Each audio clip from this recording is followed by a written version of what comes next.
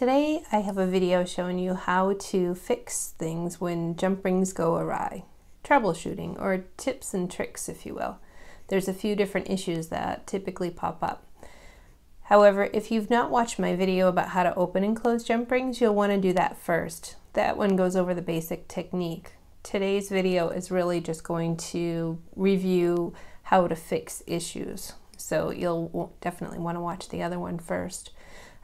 But there's three main issues. But I will tell you, one of the things that you really need to be sure of is that you can see the join of the rings. So you need glasses, maybe. Depends on your eyesight.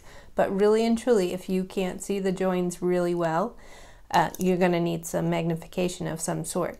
And that can be different than your average prescription glasses. Sometimes people layer cheaters over, or they have magnification that comes down, but making jewelry is a little bit closer up than your typical reading glasses are made for.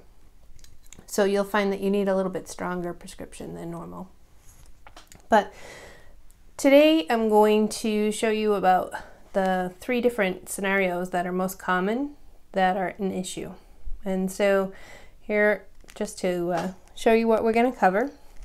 This first one, when you have a little gap. When the ring is closed, it's in alignment both from the top and the bottom. However, there's a little gap there, and so we're going to want to close up that gap. The next major problem that I'm going to cover is what I call the taco. If you look at the profile of this ring, it's got a slight curve to it, almost like a Pringle potato chip or a taco shell. In any case, it's no longer on a flat plane, and that's where the problem lies. And so, like if I look at the other side of it, the wire is actually curved at the bottom at that pivot point. And so I'm going to show you how to get that straightened. And then the third most common problem is that one side compresses more than the other. So you've got this side compressed in, or the other side stretched out, one or the other. Either way, it's going to look the same. And so I'm going to show you how to fix that as well. So let's start with the one where we want to close up a gap. And so I want to make sure that I'm holding it really well. Same grip as always. What we need to do here is we need to actually open the ring. But when I open the ring, I want to push this right side so that it's a little bit closer to the left side while I'm opening it. So let's see if you can see that on film. When I'm opening it, I'm actually pushing that to the left. There we go. And so you see, if I look down at it, those ends are actually gonna bypass when I go to close it now. And so when I go to close it, see how those ends bypass each other? Put my wrists back down so I can help stabilize. And I'm gonna bring them across from each other. And when those wires touch, that's when we have that little click sound. That's why the click is such a nice sound when you hear people talking about opening and closing jump rings well. Just going to adjust the spring there. So for the alignment, front to back, when I look down at the top. And so just a touch more there. There we go. So there we have the alignment at the top and then the alignment at the side. And you'll notice that that space is now closed. There's actually a little bit of tension at the ends of those wires, so that's going to hold on really well now. Okay, so that's one problem out of the way. The next problem is the taco. So let me just back out a little bit here. When you have the taco problem, typically what causes this is your wrists have a tendency to rotate. So that can happen for two reasons. One, you lifted your hands up off of a surface, and so therefore you have a tendency to kind of roll in. Sometimes it can be if you tried to look at it closer and you brought it really close to your body, and that can cause you to roll out like that. It could also happen where you're rolling in if the curve is going up instead of down. But in this case, just show you up close again, and we'll look at it from the downward view.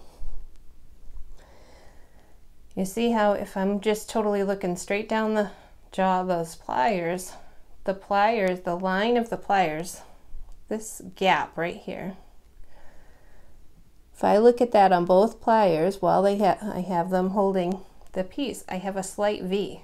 They don't make a straight line.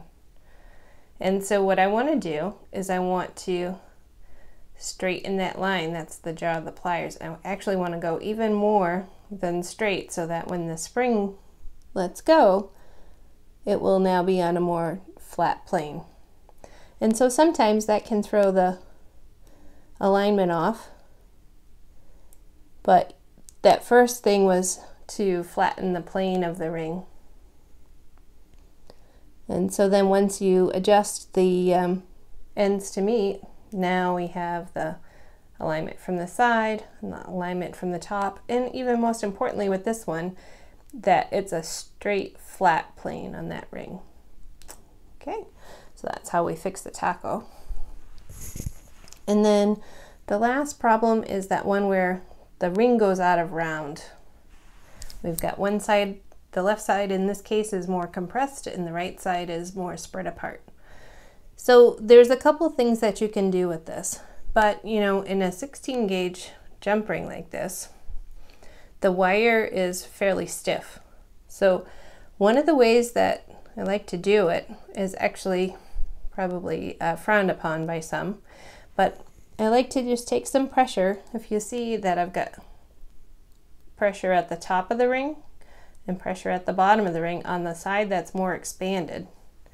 And I'm going to back out just a little bit here so you can see what I'm doing.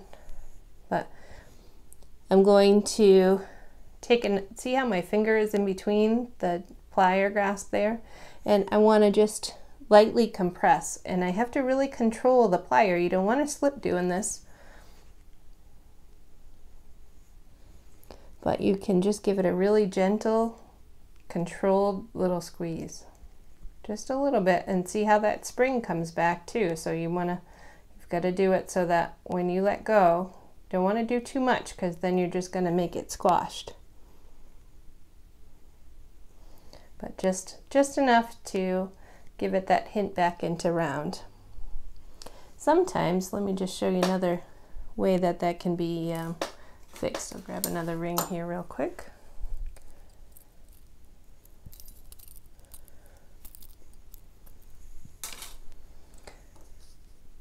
So, for this one, I will do my best to purposely make that happen. And so what happens is, like, my right hand is pulling up, my left hand is pushing down, so it's happened just a tiny bit, right? And so what I want to do is I want to do the opposite of what I just said, where I'm pulling up with my left hand and pushing down with my right when I go to close it.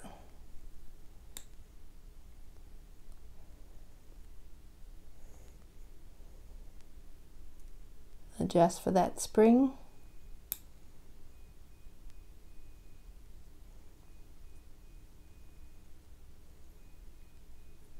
There we go. And so now we've got that alignment from the top.